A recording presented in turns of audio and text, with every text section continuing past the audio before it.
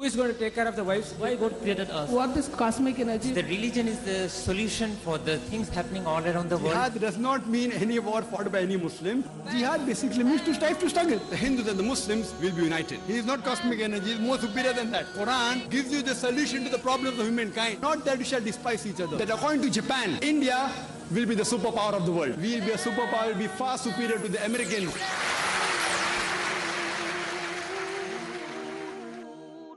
Alhamdulillah, wassalatu wassalamu rasulillah wa ala alihi wa sahbihi ajmain.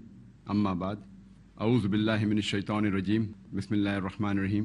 Udu ila sabri rabbika bil hikma wal mau'izatil hasana wajadil billati hasan. Rabbi shrah li sadri wa yassir li amri wahlul 'uqdatam min lisani yafqahu qawli. সবাইকে স্বাগত জানাই Islamic সম্ভাষণে। আসসালামু আলাইকুম ওয়া রাহমাতুল্লাহি ওয়া বারাকাতুহু। আল্লাহর দয়া, শান্তি ও রহমত আপনাদের সবার উপর বর্ষিত হোক। আপনারা ইসলাম ও কম্পারেটিভ রিলিজিয়নের উপরে যে কোনো প্রশ্ন করতে পারেন। যদি কেউ প্রশ্ন করতে চান তাহলে করতে পারেন। আসসালামু আলাইকুম। ওয়ালাইকুম আসসালাম ওয়া রাহমাতুল্লাহ। কোনো কাজে নিয়ত খুব গুরুত্বপূর্ণ, তবে কোনো ভালো কাজ করার সময় মাথায় অনেক চিন্তা আসতে পারে। তাহলে একজনের নিয়তকে বিচার করবেন কিভাবে, আর নিয়তকে বিশুদ্ধ করা যায় কিভাবে? বোন প্রশ্ন করলেন যে যখন আমরা কোনো ভালো কাজ করি আমাদের একটা নিয়ত থাকে, আর সে সময় মাথায় অনেক চিন্তা আসে, কখনো কখনো হয়তো শয়তান কুমন্ত্রণা দেয়। বিচার করব কিভাবে যে নিয়তটা ভালো অথবা খারাপ, বা সেই কাজটা ভালো অথবা খারাপ। এখন কাজের কথা যদি বলতে হয়, কোরআন ও হাদিসে গাইডলাইন দেয়া আছে কিভাবে কাজগুলো করতে হবে, সেটা ভালো না খারাপ। এখন এটার পাশাপাশি মাথায় অন্য ধরনের কিছু চিন্তা আসতে পারে। যেমন ধরেন একজন লোক ধর্ম প্রচার করছে, আর আলহামদুলিল্লাহ তিনি সফল, আর হাজার হাজার লোক তার লেকচার শোনে। তার মনে প্রশ্ন আসতে পারে, ধর্ম প্রচার করছেন কি খ্যাতির জন্য, নাকি এটা করছেন আল্লাহর জন্য? একজন দায়ীর মনে এই প্রশ্নটা আসতে পারে। আর অনেক সময় সিদ্ধান্ত নিতে হয় তাদের কাজগুলো দেখে। আমাদের নবীজির প্রথম যে হাদিসটা আছে সহিহ বুখারীতে, ইন্নামাল আমালু বিন্নিয়াত, অর্থাৎ নিয়ত গুরুত্বপূর্ণ। কাজের বিচার করা হয় নিয়ত দিয়ে। নিয়তটা গুরুত্বপূর্ণ, আর নিয়ত খুবই গুরুত্বপূর্ণ। তবে এখানে যদি হয় নিয়ত আছে কাজ নেই, এতে হবে না। নিয়তটা এখানে আসল জিনিস, এটা দিয়েই কাজ করছেন। আর এটার সঙ্গে লোকে বলে আমের সঙ্গে আটিও পাবেন, আম কিনলে সঙ্গে আটিটাও পাবেন, আটি ছাড়া আম কিনতে পারবেন না। তাহলে এরকম অনেক ব্যাপার আছে। যেমন ধরেন মুহাম্মদ সাল্লাল্লাহু আলাইহি সাল্লাম, তিনি হলেন সবচেয়ে সফল মানুষ এই পৃথিবীতে, সবচেয়ে সফল মুসলিম, সবচেয়ে সফল নবী, আলহামদুলিল্লাহ। এছাড়াও তিনি হলেন এই পৃথিবীর সবচেয়ে প্রভাবশালী মানুষ, পৃথিবীর সবচাইতে বিখ্যাত মানুষ। লোকজন তার নামে অভিযোগ করে যে নবীজি মুহাম্মদ সাল্লাল্লাহু আলাইহি ওয়াসাল্লাম নাউজুবিল্লাহ এগুলো করেছিলেন খ্যাতির জন্য। অনেকেই অভিযোগ করে। আমার লেকচারে বলেছিলাম is the Quran gods word. আমি পশ্চিমাদের দেয়া বিভিন্ন অভিযোগের কথা বলেছি, সন্দেহবাদীদের কথা বলেছি। তবে লোকজন এখানে অন্য আর অভিযোগ করেছে। নবীজিকে নিয়ে অনেকে হয়তো বলে তিনি করেছিলেন টাকার জন্য, সম্পদের জন্য করেছিলেন, এরকম আরো অনেক কিছু। এবার নবীজির জীবনটা একটু ভালো করে দেখেন যে মক্কা শহরের মুশরিকরা তাকে রাজা বানাতে চেয়েছিল। একবার নবীজি যখন ধর্ম প্রচার করতে গেলেন, কুরাইশ আর অন্যান্য গোত্রের সব নেতারা তখন নবীজিকে বলল, তোমার ধর্মটা তুমি বাদ দাও, আমরা তোমাকে রাজা বানাবো, এই পৃথিবীর সব সম্পদ দিয়ে দেব। নবীজি বললেন, যদি সূর্যকে আমার ডান হাতে রাখো আর চাঁদকে আমার বাম হাতে, তারপরও আমি আল্লাহর ধর্মকে ত্যাগ করব না। এতেই প্রমাণিত হয় যে নবীজি এই কাজগুলো অর্থ সম্পদের জন্য করেননি। একইভাবে পুরো জীবনটাকে দেখেন, ভালো কাজের সময় যদি মাথায় কোনো চিন্তা আসে সেটাকে পরীক্ষা করতে হবে, এটাই কি সেটা নাকি অন্য কিছু। হয়তো সে চিন্তাটা ঠিক, হয়তো অনিচ্ছাকৃতভাবে আপনি এই কাজটা করছেন খ্যাতির জন্য, সেটা ঠিক না। আর মানুষ ভুল করতে পারে, কোনো মানুষই বলবে না সে পারফেক্ট। তাহলে এখানে দেখতে হবে যে আপনার কাজ সেটা যেন আল্লাহ তাআলা এবং তার রাসূলের জন্য হয়। আপনি যে কাজই করেন, ধর্মপ্রচার বা অন্য কোনো ভালো কাজ ইত্যাদি, দুটো দিকই চিন্তা করতে হবে। আর তখনই বুঝতে পারবেন যে এটা টাকার জন্য কি। আচ্ছা, পরীক্ষা করে দেখলাম তিনি টাকার জন্য করছেন না, তাহলে কি খ্যাতির জন্য? আর এভাবে আমরা নিজেদের কাছে একেবারে পরিষ্কার থাকব। অন্যরা যা বলে বিশ্বাস করেন, সেটা নিয়ে ভাববেন না। কারণ আপনারা হয়তো জানেন পৃথিবীতে যে মানুষটার বিরুদ্ধে সবচেয়ে বেশি বই লেখা হয়েছে তিনি মুহাম্মদ সাল্লাল্লাহু আলাইহি ওয়াসাল্লাম। তাই যদি বলেন যে মানুষটার বিরুদ্ধে সবাই কথা বলে সেই লোকটা সম্ভাবনা বেশি যে সে খারাপ, তাহলে নবীজি সাল্লাল্লাহু আলাইহি ওয়াসাল্লাম নাউজুবিল্লাহ তার বিরুদ্ধে সবচেয়ে বেশি বই লেখা হয়েছে, তার মানে এই না নাউজুবিল্লাহ তিনি খারাপ। নিঃস্বার্থভাবে তিনি কাজ করে গেছেন, তিনি সর্বশ্রেষ্ঠ নবী। তারা যখন আমাদের নবীকে ছাড়ছে না, তাহলে আপনি আমি কে? তাই অন্যদের কথা নিয়ে মাথা ঘামাবো না, বরং আমরাই বিচার করব কোরআন ও হাদিসের উপর নির্ভর করে। এটা সবসময় বলি। তবে এর পাশাপাশি এমন লোকও পাবেন যারা ইসলামকে ব্যবহার করছে খ্যাতির জন্য, অর্থ সম্পদের জন্য। এমন অনেক লোকই আছে, তারা ইসলামের লেভেলটা লাগায় এটা করে টাকার জন্য, ইসলামের লেভেলটা লাগিয়ে তারা নিজেদের স্বার্থ উদ্ধার করে। তাহলে একজন মুসলিম হিসেবে ব্যাপারটা আমাদের বিচার করতে হবে। আর বিচার করতে গেলে মানুষ কি বলছে সেটা শুনবেন না, দেখবেন কোরআন এবং হাদিস। আর সেজন্যই দায়ীদের মধ্যে আমরা যখন কোনো মিটিংয়ের ব্যবস্থা করি, আমি সবসময় বলি কোরআন হাদিসকে ভিত্তি করে বলেন। আর লোকে যা বলে, হ্যাঁ তারা যা বলে সেটা শোনেন, কালা হয়ে বসে থাকবেন না। তবে দেখেন সে কথাগুলো কেমন।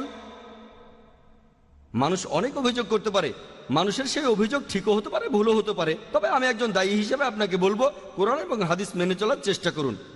মাথায় খারাপ চিন্তা আসবেই, এটা করে শয়তান। পবিত্র কোরআনে সূরা নাসের 1 থেকে 4 নম্বর আয়াতে উল্লেখ করা হয়েছে, শয়তান কুমন্ত্রণা দিতে পারে, অথবা আপনার মনে ভালো চিন্তা আসতে পারে, অথবা এতে আপনার জন্য উপকারও হতে পারে। যেমন ধরুন সকালে নামাজের সময় ঘুম থেকে উঠি, আসসালাতু খায়রুম মিনান নাওম, আজানে এটা বলা হয় নামাজ পড়া ঘুমের চাইতে উত্তম। শয়তান বলবে সবেমাত্র তো সময় হলো, 1 ঘন্টা আছে, 1 ঘন্টা হাতে সময় আছে, আরো 15 মিনিট ঘুমিয়ে নাও। আবার হয়তো উঠতে যাচ্ছেন, এখনো 45 মিনিট বাকি আছে, নামাজ পড়ো। বলছি না যে নামাজ পড়ো না, তবে আর 15 মিনিট ঘুমিয়ে নাও, 45 মিনিট বাকি আছে। এটা তো অনেক সময়। তারপর আধ ঘন্টা 10 মিনিট সময় চলে গেল, আপনি দেখলেন সময় শেষ। তাহলে মাথায় খারাপ চিন্তাগুলো আসতে পারে, খারাপ কাজ।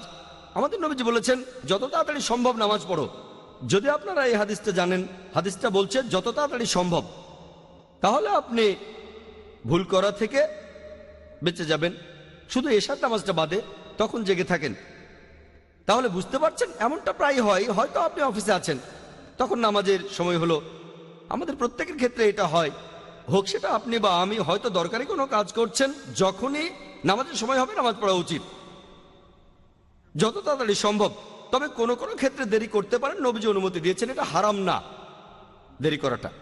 তবে সময় মতো নামাজ পড়াটা মুস্তাহাব। কোরআন হাদিস থেকে আমরা এই গাইডলাইনগুলো পাই। আর যদি আপনার নিয়ত আর কাজগুলোতে কোরআন এবং হাদিস মেনে চলেন, তাহলে বুঝতে পারবেন আপনার অবস্থানটা কোথায়। আশা করি উত্তরটা পেয়েছেন বোন। কোনো ভাই প্রশ্ন করবেন? হ্যাঁ করেন। আসসালামু আলাইকুম। ওয়ালাইকুম আসসালাম রহমতুল্লাহ। আমার প্রশ্নটা হলো, আল্লাহকে কে সৃষ্টি করেছেন যার শুরু নেই শেষও নেই? ভাই আপনি প্রশ্ন করলেন যে আল্লাহ তাআলাকে কে সৃষ্টি করেছে। সাধারণত আমি এই প্রশ্নটার উত্তর দেই আরেকটা প্রশ্নের মাধ্যমে। আমি প্রশ্ন করি যে আমার বন্ধু জন, সে হাসপাতালে ভর্তি হয়েছে, সেখানে সে একটা বাচ্চার জন্ম দিল। বাচ্চাটা ছেলে না মেয়ে? আমার বন্ধু জন, সে হাসপাতালে ভর্তি হয়েছে, সে একটা বাচ্চা জন্ম দিয়েছে। বাচ্চাটা ছেলে না মেয়ে বলতে পারবেন? বলতে পারবেন বাচ্চাটা ছেলে না মেয়ে? কেউ পারবেন বাচ্চাটা ছেলে না মেয়ে বলতে? এখানে ঘটনাটা হলো, ভাই জন একজন পুরুষ, সে কিভাবে বাচ্চার জন্ম দেবে?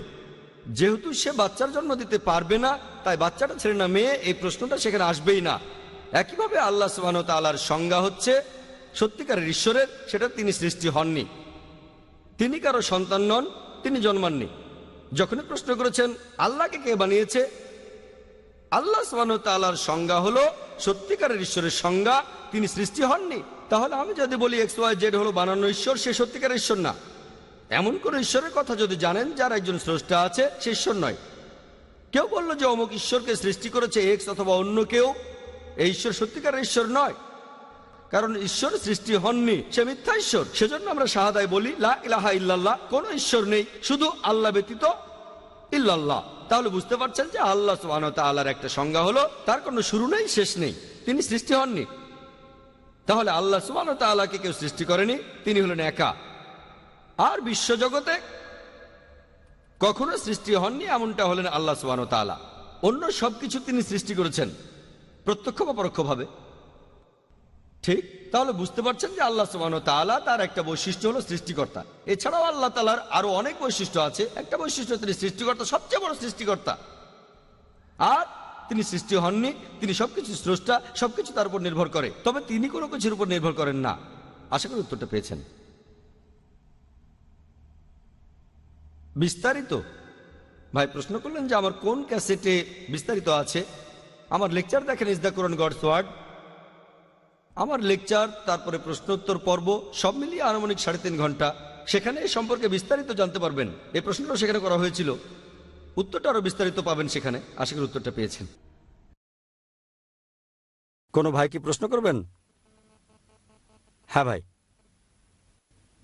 আমার প্রশ্নটা সূরা আল আসরের উপর।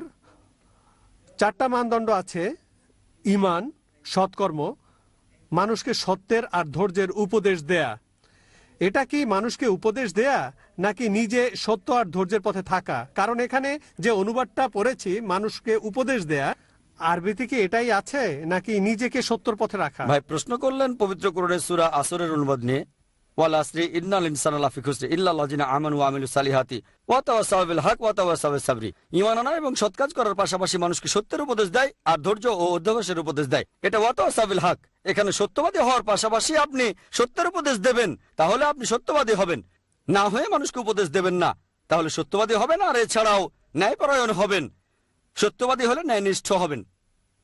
ঠিক, উপদেশ দেয়া মানে মানুষকে আমন্ত্রণ জানানো বেহেশতে যাওয়ার জন্য একটা শর্ত।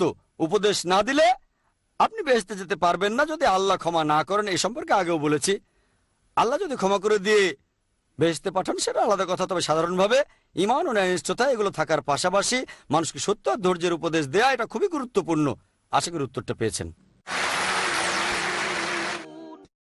কোনো বোন কি প্রশ্ন করবেন? আসসালামু আলাইকুম ভাই। ওয়ালাইকুম আসসালাম রহমতুল্লাহ বারাকাতুহু। খ্রিস্টান ধর্মে ইয়াহুয়ার ধারণাটা আসলে কি, আর তারা পবিত্র আত্মাকে বিশ্বাস করে কেন? আর আমি আপনার হায়দ্রাবাদ ট্রিপ সম্পর্কে কিছু জানতে চাই, একটু খুলে বলবেন কি? বোন, আপনি দুটো প্রশ্ন করলেন। আপনি জানতে চাচ্ছেন যে খ্রিস্টানরা কেন ঈশ্বরকে ইয়াহু বলে ডাকে, এর অর্থটা কি। এছাড়াও আপনি আমার হায়দ্রাবাদ ট্রিপ সম্পর্কে জানতে চাইলেন। প্রথম প্রশ্নের উত্তরে বলি, খ্রিস্টান ধর্মে ইয়াহর ধারণাটা আসলে কি। যদি আপনি পড়েন পবিত্র বাইবেল, ওল্ড টেস্টামেন্টে আছে, সেখানে ঈশ্বরের একটা নাম হলো YHWH। এটা একটা হিব্রু শব্দ।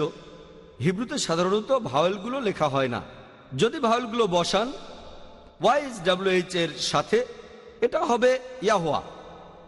সাধারণত তারা আগে একটা জে লাগায়, যেমন ইনুস হয়ে যায় জোনা আলাইসাল্লাম। ওয়াই এর আগে একটা জে লাগায়, তাহলে ইয়াহো হয়ে যায় জেহোয়া। তাহলে ঈশ্বরের নামগুলোর একটা, তারা বলে জেহোয়া বা জেহোভা। আর খ্রিস্টান ধর্মে একটা দল আছে যাদের বলা হয় জেহোভাস উইটনেস বা জেহোবার সাক্ষী। তাহলে এটা হলো ঈশ্বরের একটা নাম, YHWH। এটা আছে ওল্ড টেস্টামেন্টে, সেখানে দেখবেন যে ঈশ্বরকে বলা হয়েছে ইয়াহোয়া, বাইবেলে আছে। এটা ঈশ্বরের একটা নাম। আর উচ্চারণ করার সময় তারা সামনে একটা জে লাগায়, আর এটা হয়ে যায় জেহোয়া। এই হলো শব্দটার অর্থ। খ্রিস্টানদের একটা দলের নাম জেহোভাস উইটনেস, মানে মহান ঈশ্বরের সাক্ষী। এই হলো শব্দটার অর্থ। এটা একটা বৈশিষ্ট্য, এটা মহান ঈশ্বরের অনেকগুলো নামের মধ্যে একটা আছে বাইবেলের ওল্ড টেস্টামেন্টে। আপনার দ্বিতীয় প্রশ্নের উত্তরে বলি যে হায়দ্রাবাদে আমার ট্রিপগুলো কেমন ছিল। আর আলহামদুলিল্লাহ সুম্মা আলহামদুলিল্লাহ, আল্লাহর রহমতে আর আল্লাহর দয়ায় যে মাশাল্লাহ আমার সেই ট্রিপগুলো আগের চাইতে অনেক সফল হচ্ছে, উন্নতি হচ্ছে আলহামদুলিল্লাহ। প্রত্যেকটা ট্রিপ আগের চাইতে সফল হচ্ছে আলহামদুলিল্লাহ। আর হায়দ্রাবাদের ট্রিপটাও খুব সফল হয়েছি অনেক ক্ষেত্রে। প্রথমে দাওয়ার ক্ষেত্রে আলহামদুলিল্লাহ আমার লেকচারের ব্যবস্থা করা হয়েছিল একটা অমুসলিম জায়গায়, NTR স্টেডিয়ামে। সাধারণত এই স্টেডিয়ামে অনুমতি দেওয়া হয় না, তারপরও হাইকোর্ট থেকে অনুমতি পাওয়া গিয়েছিল। সেখানে মাঠটা খুবই বিশাল, স্টেডিয়ামের মাঠটা অনেক বড় ছিল, সব মিলিয়ে 10 একরের বেশি জায়গা। আর সেখানে অমুসলিমদের সংখ্যা বেশি। আর আলহামদুলিল্লাহ যদিও অমুসলিম জায়গা মাশাল্লাহ, সেই লেকচার শুনতে হাজার হাজার মানুষ এসেছিল মাশাল্লাহ। তখন আমরা খেয়াল রেখেছিলাম, আর এখন লেকচারের পরে এটাই করি যে প্রশ্ন করার সুযোগটা প্রথমে অমুসলিমদের দেই, আর তারপরে যদি সময় থাকে তাহলে মুসলিমদের প্রশ্ন করার সুযোগ দিয়ে থাকি উন্মুক্ত প্রশ্নোত্তর পর্বে। আর আলহামদুলিল্লাহ সেই 2 দিনে অনেক অমুসলিম ভাই প্রশ্ন করেছিল। আমাদের অনুষ্ঠানটাও 2 দিনই শেষ হয়েছে রাত 10টার পরিবর্তে 10:30টায়। যদি আমরা এরপরেও অনুষ্ঠান চালিয়ে যেতাম মাঝরাত পর্যন্ত, 2-3টা পর্যন্ত, তাহলে আমার মনে হয় তখনও অমুসলিমদের প্রশ্নগুলো শেষ হতো না। অনেক লোক এসেছিল মাশাআল্লাহ, সবাই সচেতন মাশাআল্লাহ। এভাবে লেকচারের মাধ্যমে ইসলাম প্রচার এটাও বাড়ছে, স্যাটেলাইট চ্যানেলের কারণে এটা বাড়ছে। আর এটা জেনে আপনাদের ভালো লাগবে যে অমুসলিম যারা সেখানে এসেছিলেন তারা টিভিতে অনুষ্ঠানগুলো দেখেছিলেন, নইলে প্রশ্ন করবেন কেন? আর চিন্তা করেন, একজন অমুসলিম প্রশ্ন করছে 50-60 হাজার দর্শকের সামনে, অনেক লোক দেখছে, এখানে সাহসের দরকার আছে। তাহলে বুঝতে পারছেন যে এই লোকগুলো টিভিতে আমাদের অনুষ্ঠান দেখেছে আর তারা বুঝতে পেরেছে অমুসলিমরা এখানে খোলা মনে প্রশ্ন করতে পারে, এজন্যই তারা সেখানে প্রশ্ন করেছে। নাহলে চিন্তা করেন, একজন অমুসলিম, তার আশেপাশে হাজার হাজার মুসলিম, প্রশ্ন করার আগে সে 10 বার চিন্তা করবে, অথচ এখানে অমুসলিমদের লাইন পড়ে গেছে প্রশ্ন করতে। এর কারণ মানুষ সচেতন হয়েছে। আর স্যাটেলাইট মিডিয়া আলহামদুলিল্লাহ। তাহলে ধর্মপ্রচারের দিক থেকে বললে আলহামদুলিল্লাহ ট্রিপটা খুবই সফল হয়েছে। আর দাওয়ার প্রসঙ্গে যদি বলেন, অথবা প্রসঙ্গটা যদি হয় ইসলাম, মাশাআল্লাহ একটা ব্যাপার ভালো হয়েছে যে যদি আমরা দেখি যে ইসলামে অনেক দল আছে, যেটা উচিত না, অনেক গ্রুপ আছে, অর্গানাইজেশনও আছে, তবে ইসলাম একসঙ্গে থাকতে বলেছে। আল্লাহ তাআলা বলেছেন সূরা ইমরানের 103 নম্বর আয়াতে উল্লেখ করা হয়েছে, ওয়াতাসিমু বিহাবলিল্লাহি জামিআ ওয়ালা তাফাররাকু, আল্লাহর রশি শক্ত করে ধরো আর বিভক্ত হয়েও না। তাই আমাদের এই ট্রিপটা মাশাআল্লাহ মুসলিম উম্মার দিক থেকে অনেক সফল হয়েছে, কারণ সব দলের মুসলিমই এসেছিলেন মাশাআল্লাহ, সবাই এসেছেন, হোক শিয়া অথবা সুন্নি, হানাফি, শাফি, তাবলিগি, জামাতে ইসলামী, আহলে হাদিস, সালাফি, মাশাআল্লাহ, আর সবাই সমর্থন করেছেন। আর আলহামদুলিল্লাহ অনেক অর্গানাইজেশন এসেছিল, সবাই মিলে অনুষ্ঠানটার আয়োজন করেছি মাশাআল্লাহ। আর সেখানে বিভিন্ন অর্গানাইজেশনের প্রধানদের সঙ্গে পরিচিত হওয়ার সুযোগ হয়েছিল। অনেক অর্গানাইজেশন, অনেক গ্রুপ মাশাআল্লাহ, হোক সেটা জামাতে ইসলামী, হোক সেটা আহলে হাদিস, হোক সেটা বারলেভি, আলহামদুলিল্লাহ। আর সেখানে বুঝিয়েছি যে মুসলিমদের এভাবে একতাবদ্ধ থাকা দরকার। আমার লেকচারও সে কথা বলেছে আলহামদুলিল্লাহ। এটাই ছিল পজিটিভ ব্যাপার। ইন্ডিয়া এটা আমার সবচেয়ে সফল ট্রিপগুলোর একটা, যেভাবে সব গোত্রের মুসলিমরা সেখানে একত্রিত হয়েছিল এবং সমর্থন করেছে। সাধারণত আমরা দেখি যে একটা গ্রুপ এগিয়ে আসলে আরেকটা গ্রুপ হয়তো তাদের সমর্থন করে না। তো আলহামদুলিল্লাহ এখানে আমরা দেখেছি যে মাশাআল্লাহ যদি কেউ কোরআন ও সুন্নাহ মেনে চলে তাহলে দেখি বেশিরভাগ মুসলিম সমর্থন করে। আর যদি হিকমার সাথে করা যায়, সদুপদেশের সাথে। আমি সেখানে আরো কয়েকদিন ছিলাম যাতে করে লোকজনের সাথে দেখা করতে পারি।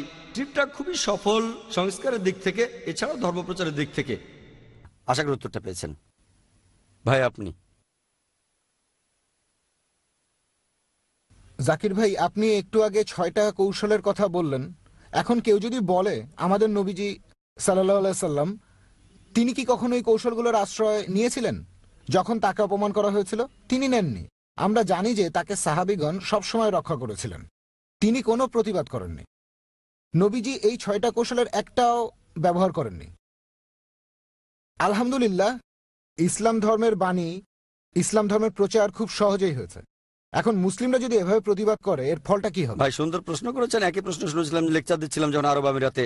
একই প্রশ্ন, মাত্র 2 দিন আগে লেকচারটা দিয়েছিলাম। একই প্রশ্ন, হয়তো ইন্টারনেটে আপনি দেখে থাকবেন, আমি জানি না, যে আবু জাহেল যখন নবীজির বদনাম করেছে নবীজি কি বলেছিলেন।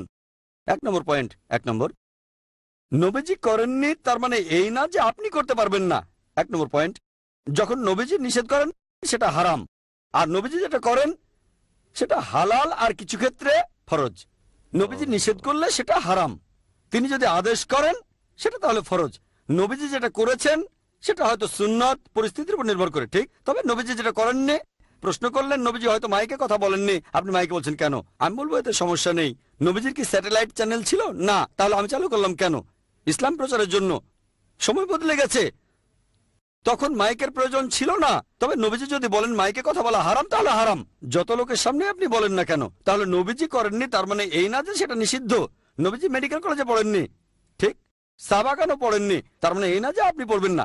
হ্যাঁ, তবে আপনি বলতে পারেন যে নবীজির দৃষ্টান্ত হলো এটা। আপনার কথাটার যথেষ্ট গুরুত্ব আছে। আর সেখানে নবীজিকে তার নিজের নামে করা বদনামগুলো শুনতে হয়েছে। আবু জাহেল সব সময় নবীজির উল্টো বলতো। নবীজি বললেন কালো, সে বলল সাদা, দিন বললে রাত, 100% শত্রু। এরকম আরেকটা ঘটনা হযরত আলী রাদিয়াল্লাহু আনহু, তিনি যখন একটা যুদ্ধের ময়দানে শত্রুর সাথে যুদ্ধ করছেন, শত্রু তার মুখে থুথু মারলো, তিনি বললেন এখন তোমাকে মেরে ফেললে লোকে বলবে ব্যক্তিগত আক্রোশে তোমাকে মেরেছি তাই মারলেন না, না হলে তো মেরে ফেলারই কথা। সেটা যুদ্ধের ময়দান, লোকটা মুসলিমদের মারছে, আলী তাকে মারতে গেলেন, সে আলীর মুখে থুতু দিল। হযরত আলী বললেন আমার মুখে থুতু মেরেছো বলে তোমাকে ছেড়ে দিলাম, লোকে যাতে না বলে আমাকে থুতু দিয়েছো বলে আমি তোমাকে মেরেছি, তোমাকে আমি মারবো তবে আল্লাহর কারণেই। তাহলে এই হলো পার্থক্যটা, লোকটার মরে যাওয়া উচিত, কিন্তু মুখে থুতু দিয়েছে বলে হযরত আলী তাকে মারলেন না। তাহলে এটাই হলো আসল ব্যাপার। এভাবে বলা উচিত না যে নবীজি এত মহান, তার বদনাম করলে তিনি কিছু বলেন না, আমরাও বলবো না। তাহলে আল্লাহ কেন বলেছেন? আল্লাহ পবিত্র কোরআনে বলেছেন হয় তাকে মেরে ফেলো। আল্লাহ নবীজির চাইতে অনেক উপরে, যে আল্লাহ রাসূলের বিরুদ্ধে যুদ্ধ করে হয় তাকে মেরে ফেলো, নয়তো ক্রুশবিদ্ধ করো, হাত আর পা কেটে ফেলো, নয়তো নির্বাসন দাও, এই চারটা অপশন। এখন নবীজির জন্য এটা ব্যক্তিগত, তিনি ক্ষমা করতে পারেন, ঠিক।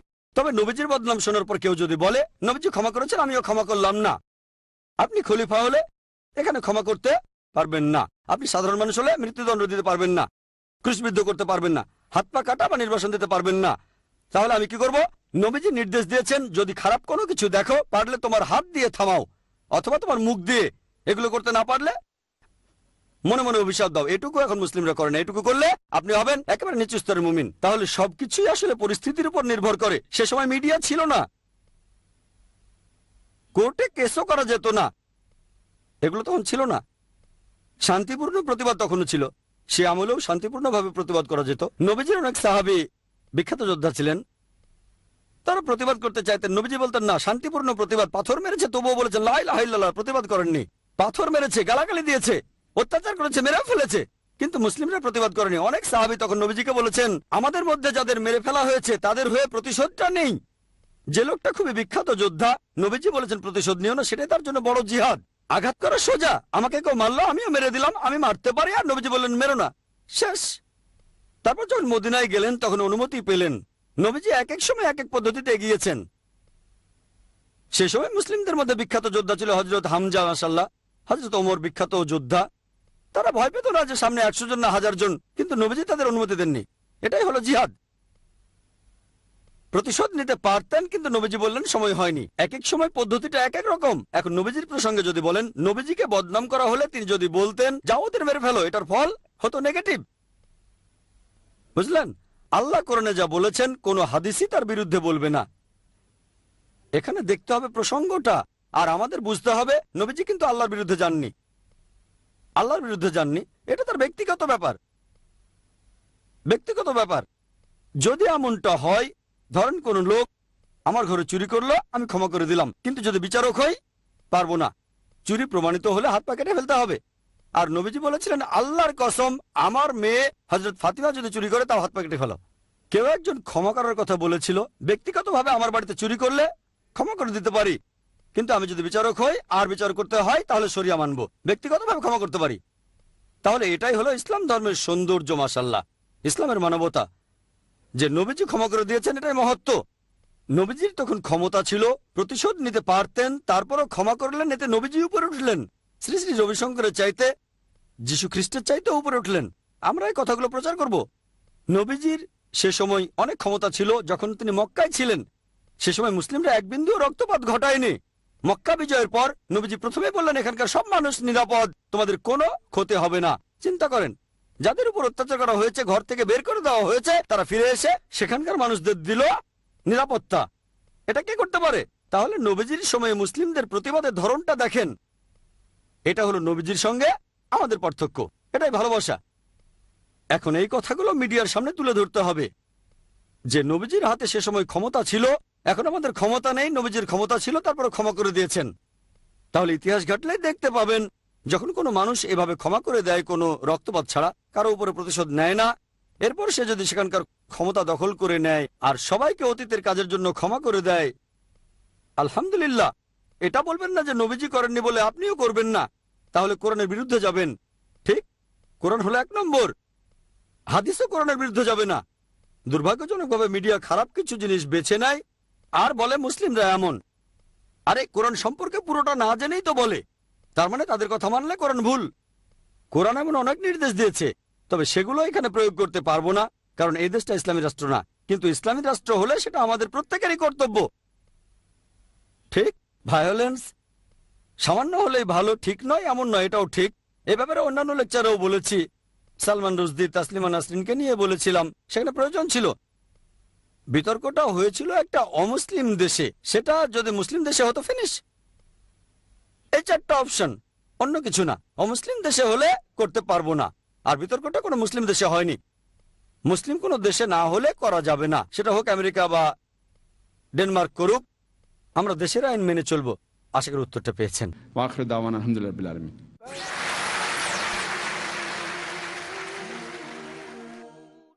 আলহামদুলিল্লাহ ওয়াসসালাতু ওয়াসসালাম আলা রাসূলিল্লাহ ওয়া আলা আলিহি ওয়া সাহবিহি আজমাইন, আম্মা বাদ। আউযু বিল্লাহি মিনাশ শাইতানির রাজীম, বিসমিল্লাহির রহমানির রহিম। ওয়া মান আহসানু ক্বাওলাম মিম্মান দাআ ইলাল্লাহি ওয়া আমিলা সলিহান ক্বালা ইন্নানি মিনাল মুসলিমিন।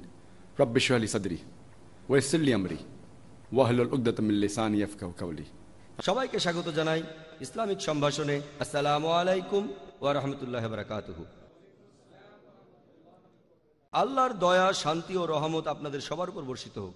আপনারা ইসলাম ও কম্পারেটিভ রিলিজিয়নের উপরে যে কোনো প্রশ্ন করতে পারেন। যদি কেউ প্রশ্ন করতে চান তাহলে করতে পারেন। কোনো ভাই কি প্রশ্ন করবেন? হ্যাঁ ভাই।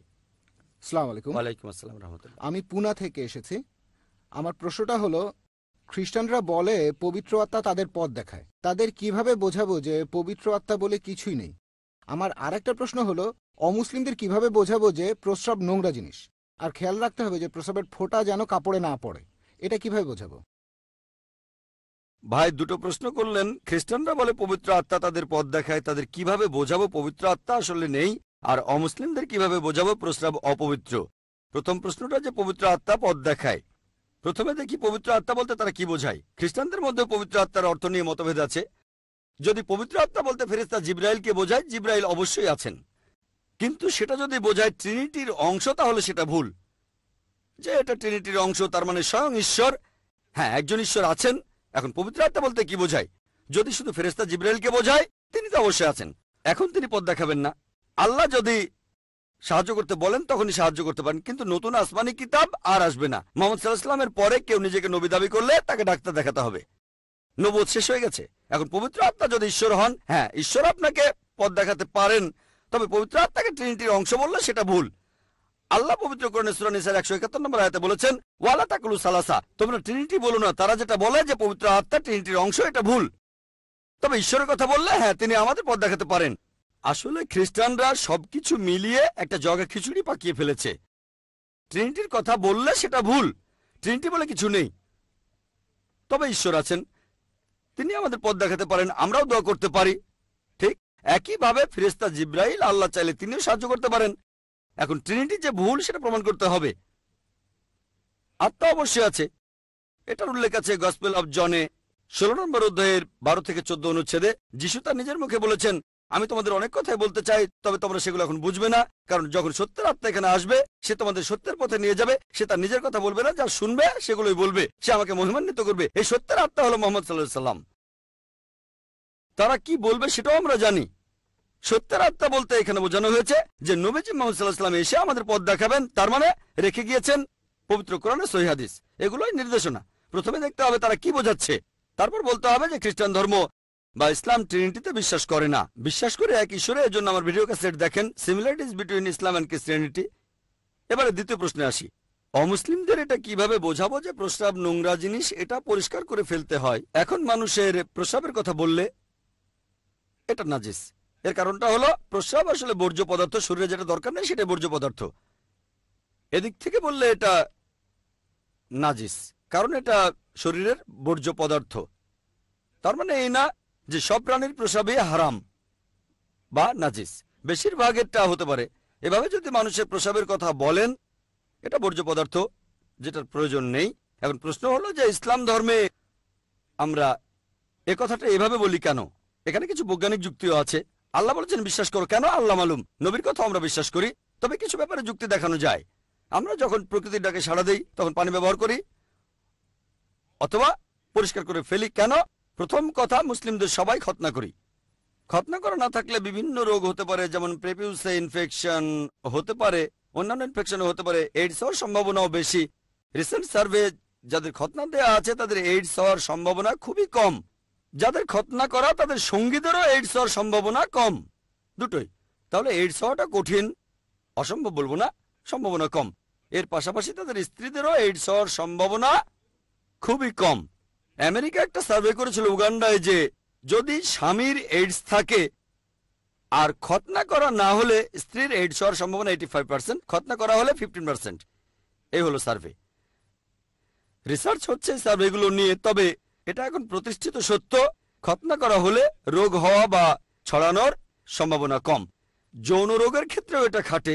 এছাড়াও খতনা দেয়া না থাকলে যদি প্রকৃতির ডাকে সাড়া দেন পরিষ্কার হবে না, ইনফেকশন হতে পারে। খতনা দেওয়ার পরে পরিষ্কার করতে হবে, পরিষ্কার করা ভালো, তা না হলে ইনফেকশন হতে পারে, রোগ জীবাণু, অস্বাস্থ্যকর।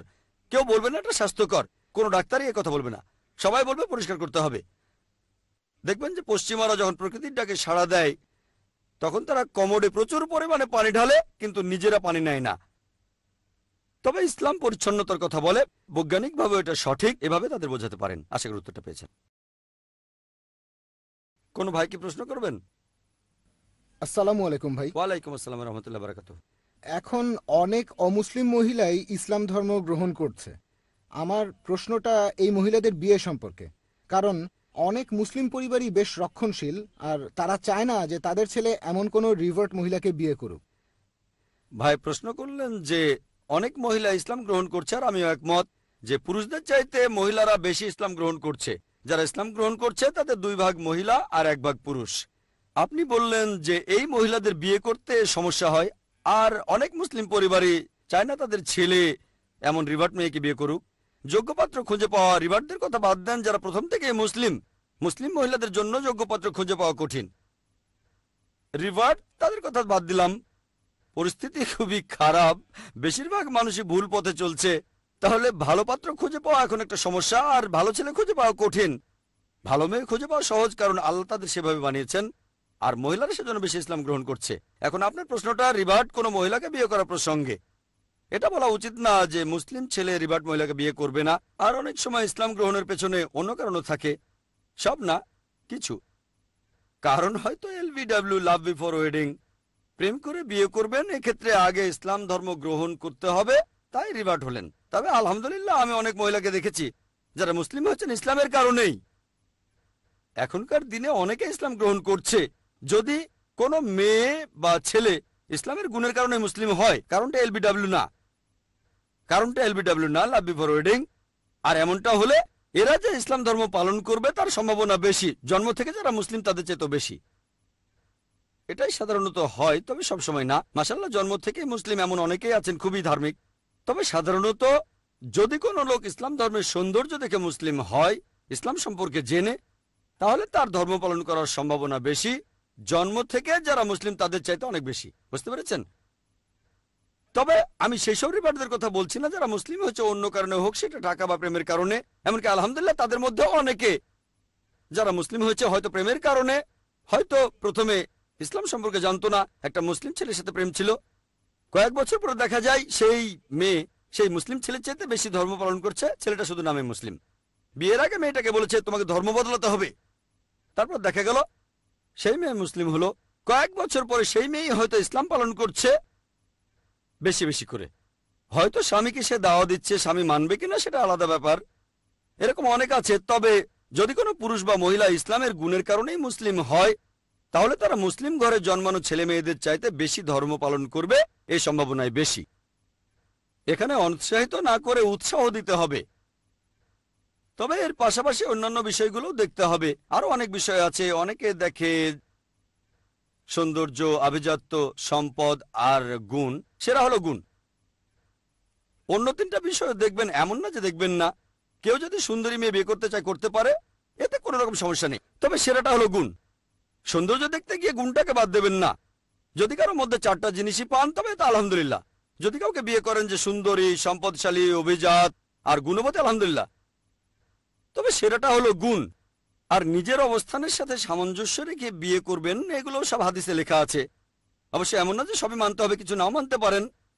শুধুমাত্র গুণের জন্য অনেক কিছু বাদ দিতে পারেন, এভাবেও বিয়ে করে সুখী হতে পারেন আপনি। তাহলে এখানে বিভিন্ন বিষয় দেখে নিতে হবে। এখানে অনুৎসাহিত করা হচ্ছে না, উৎসাহ দেওয়া হচ্ছে, তবে বিভিন্ন বিষয় দেখে নিতে হবে। এমন না যে কলেজে প্রেম হয়েছে, 1 বছর পরে মুসলিম হয়ে বিয়ে করে ফেললেন। এখানে অনেক বিষয় দেখতে হবে। সেই মেয়ে একজন ভালো মুসলিম হতে পারে। এখানে সব দিকে খেয়াল রাখবেন, তাদের অনুৎসাহিত করবেন না, বরং আপনারা উৎসাহ দেবেন। আশা করি উত্তরটা পেয়েছেন। কোনো ভাই কি প্রশ্ন করবেন? হ্যাঁ ভাই। আসসালামু আলাইকুম। ওয়ালাইকুম আসসালাম। হিজরি ক্যালেন্ডার চালু হওয়ার আগে মক্কা মদিনায় কোন ক্যালেন্ডার চালু ছিল, আর সৌর বছরের সাথে এই হিজরি ক্যালেন্ডার, এই দুইটাকে আমরা কিভাবে মিলাবো? ভাই প্রশ্ন করলেন যে হিজরি ক্যালেন্ডার আসার আগে মক্কা আর মদিনায় কোন ক্যালেন্ডার ব্যবহার করা হতো, আর